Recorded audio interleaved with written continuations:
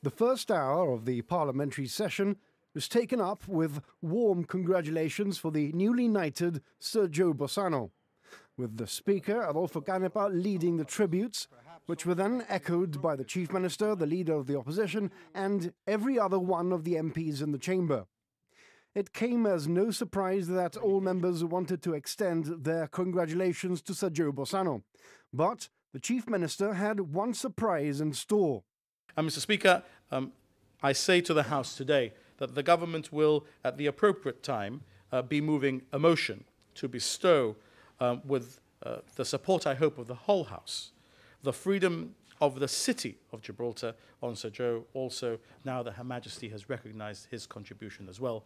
We think on this side of the House it's important that the recognition of the people of Gibraltar and the way that the people of Gibraltar bestow that recognition also be considered.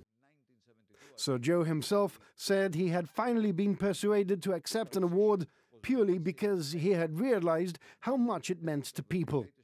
He jovially rounded off his address by suggesting that, since he is the Queen's Knight Commander in the House, he expects every one of its members to do their duty.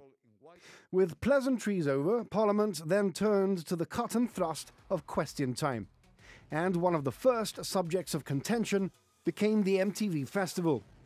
Independent MP Lawrence Jammaz probed on whether the government had taken university students into account when selecting the dates for this year's event.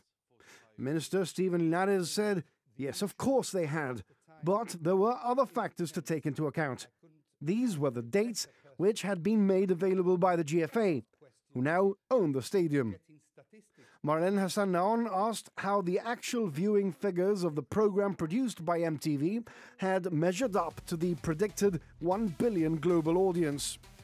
Mr. Linares said 1 billion was actually the potential reach of the event, not the actual viewing public. Ms. Hassan Naon said the broadcaster's Audience Research Board statistics showed viewing for the majority of the programs was zero, and at peak times, only 0.06% of the UK audience. She suggested the government had bought a sales pitch and were now rolling along as if everything was fine. But the Chief Minister said she had chosen to focus on just 2 of the showings of the programme in the UK, and the global viewing public was in fact much more. He said the government didn't have the figures for the rest of the world, but they were likely to be much more than last year, when a programme didn't exist. Mr. Picardo said with a potential global reach of 1 billion people, the MTV Festival was the right deal for Gibraltar.